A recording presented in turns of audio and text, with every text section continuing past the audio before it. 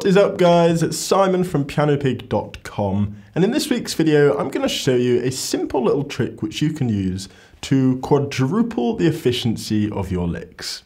It's going to help you squeeze every last drop of juice out of the licks you already know and give you a bunch of new stuff to play with by just following this simple concept.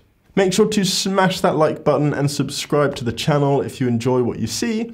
And also come and check out the PianoPig Academy, my online membership which is going to help you accelerate your growth and basically just get you practicing as efficiently as possible. But for now, let's head over to the piano and check out this handy little trick.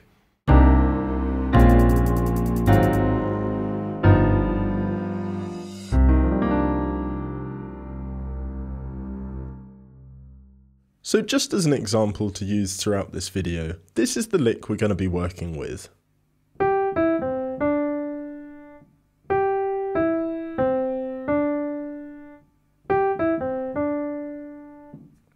And this concept works best with shorter phrases, 3 or 4 notes ideally. We're also going to be playing along to a backing track which has 2 chords, D minor and G minor. So you want to figure out how to play your lick over each of the chords. So over D minor, it would fit nicely here.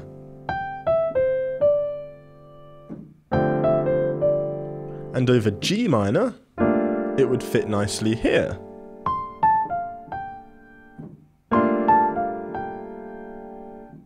So to start with, let's get the backing track on and play around with this lick over each of the chords.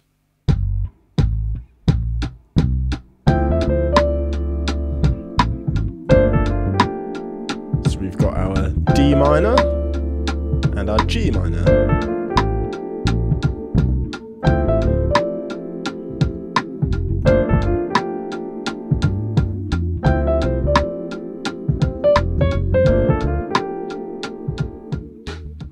So that's the first step. Choose a lick, a 3 or 4 note phrase, then choose a simple chord progression and practice playing the phrase over each of the chords.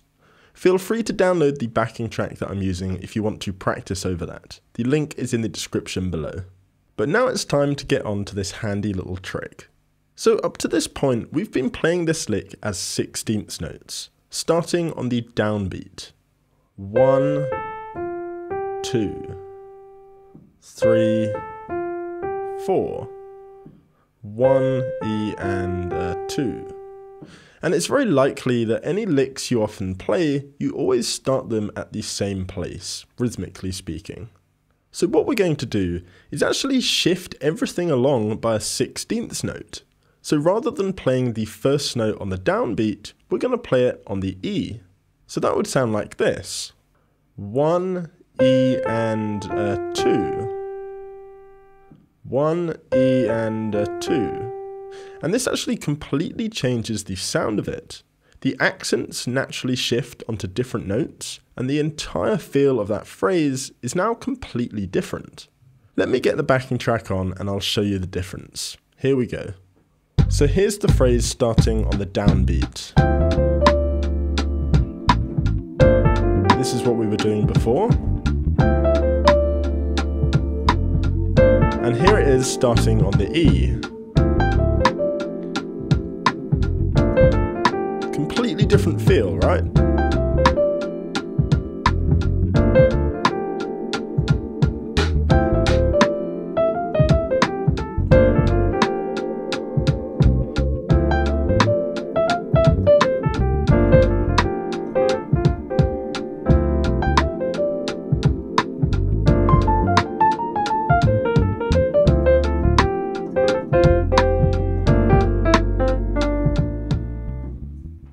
And we can actually repeat this process again. We can shift the entire phrase so that it now starts on the and.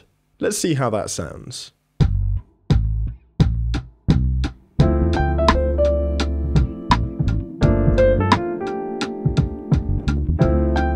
Again, a completely different feel.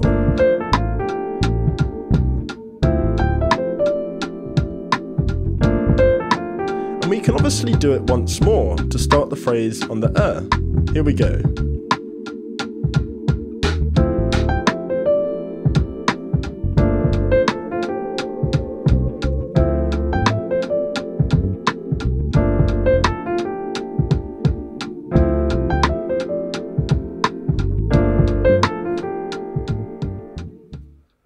can start this phrase at 4 different points within each beat.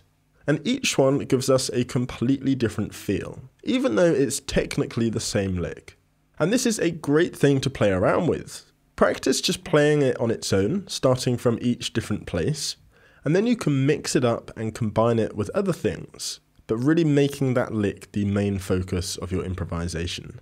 This is an incredible way to practice and to get the most out of the licks that you already know. So to finish off, I'm just going to get the backing track on and basically show you how I would practice it. So here it is on the downbeat. I would normally start with this. Do this a few times. Now let's shift it across.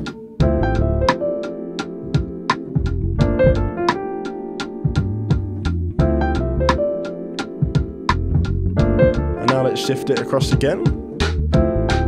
So this is now starting on the and.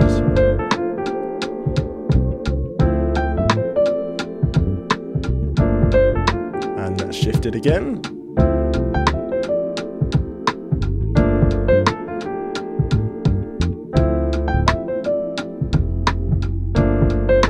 Now just mix it up.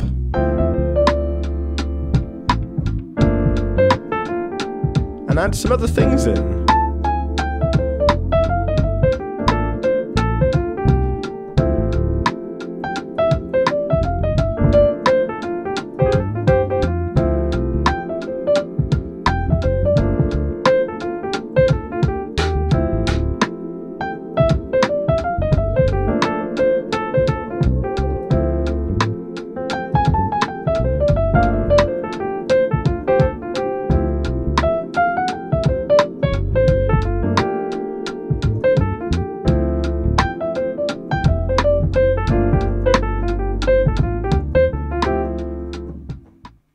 So have fun with that. It's a very powerful exercise if you spend time with it.